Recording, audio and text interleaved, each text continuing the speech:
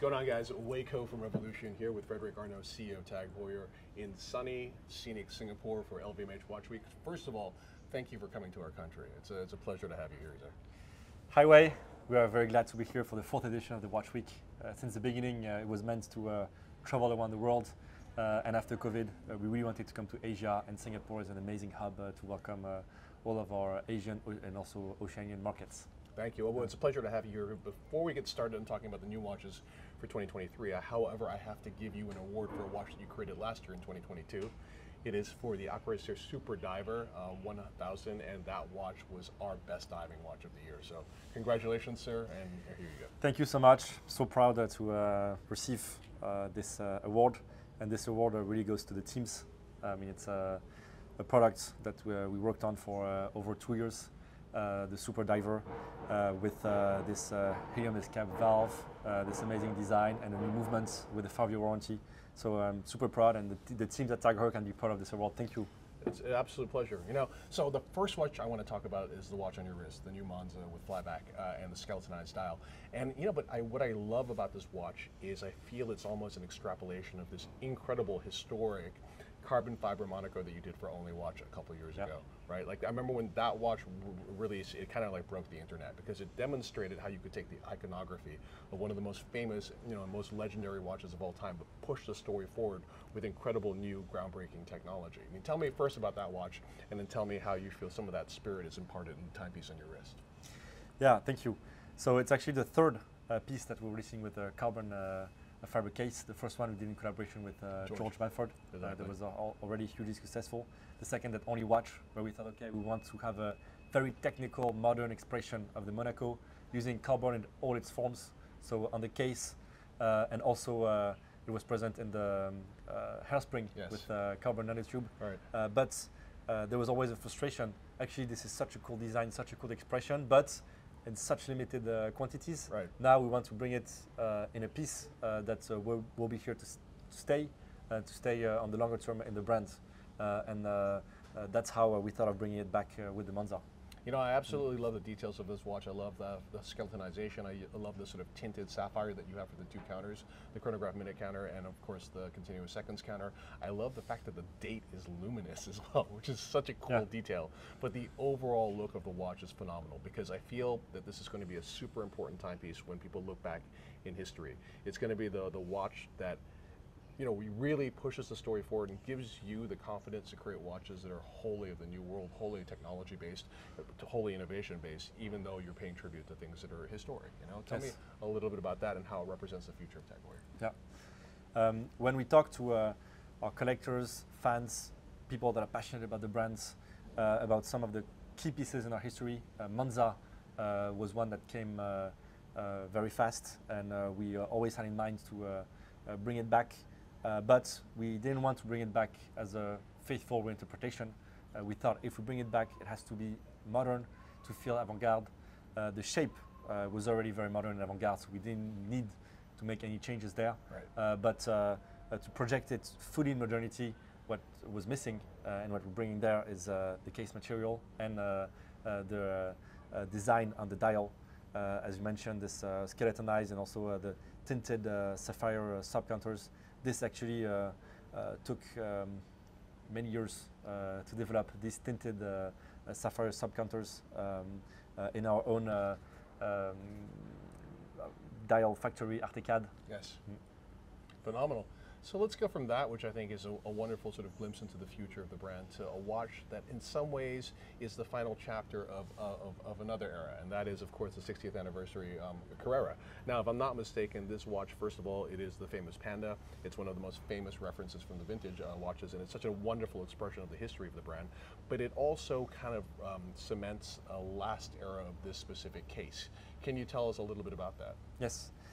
To celebrate the 60th anniversary, we thought, okay, if you have to choose one watch in the history that best represents the whole of the Carrera collection, which could it be?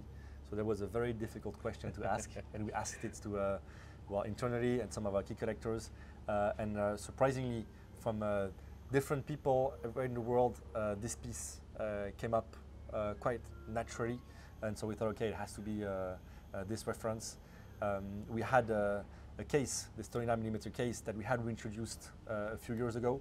And so we thought, okay, let's make it a re-edition, 60th anniversary limited edition. But as you mentioned, it's even stronger than that because this announces the end of this construction. Right. Why?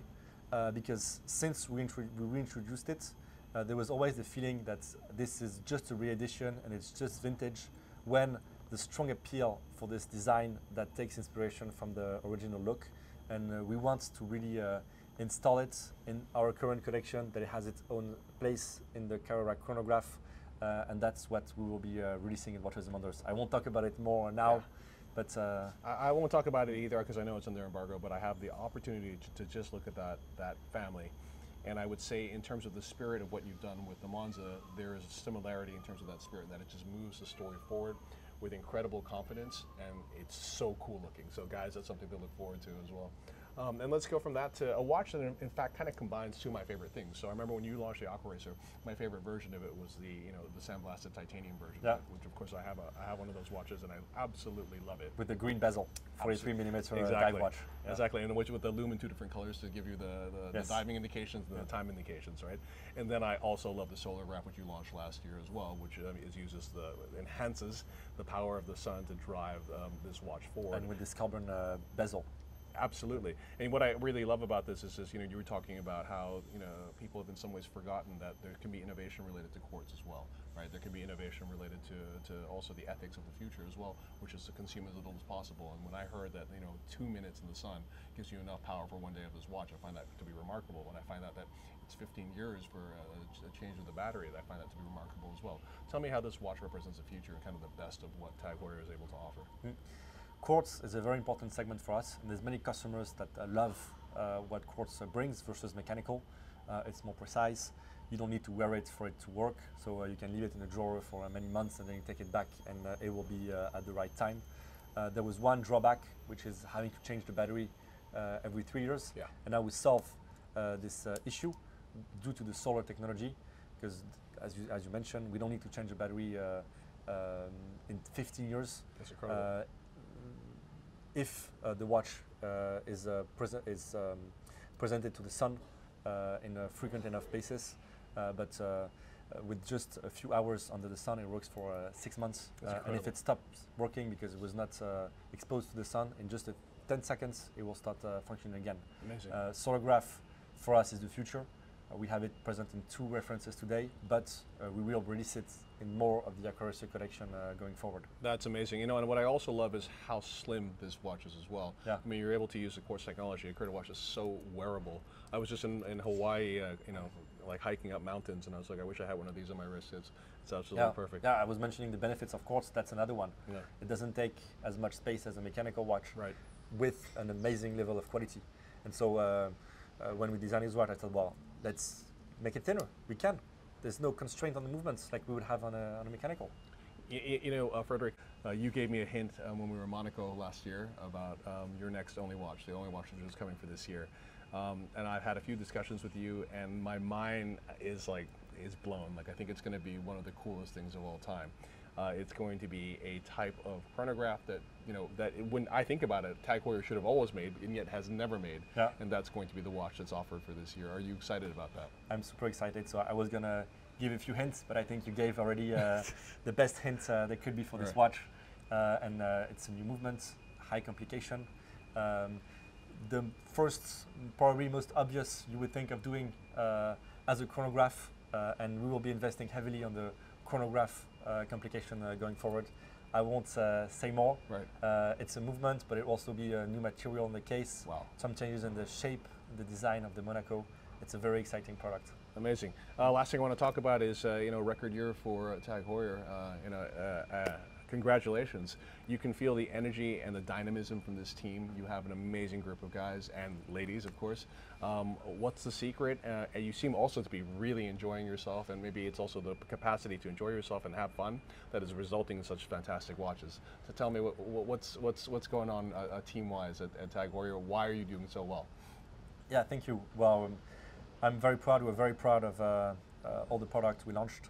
Also, all the communication and that's accompanying all these launches. I think we have one of the most creative and exciting communication associated with this launch, and that is due to the amazing teams that we have in the product department, the design, the research and development. I mean, we invested heavily in reinforcing this team in the past few years, and all the creative team in communication as well.